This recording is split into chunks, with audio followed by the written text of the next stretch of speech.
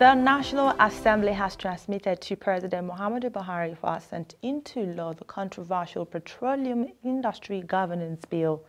The Senate had on March 28, 2018 passed the harmonized version of the Pigb after it was considered by the two chambers of the National Assembly, while the passage followed the adoption of the report of the Conference Committee of the Pigb, which harmonized the versions earlier passed by the Senate and House of Representatives. The harmonized version of the bill seeks to unbundle the Nigeria Petroleum Corporation (NNPC) and merge its subsidiaries such as the Department of Petroleum Resources and the Petroleum Products Pricing Regulatory Agency into one entity. The bill also scrapped the Petroleum Inspectorate (DPR) and PPRA and establishes the Nigerian Petroleum Regulatory Commission, which will take over the functions of the three agencies, as well as the National Petroleum Commission.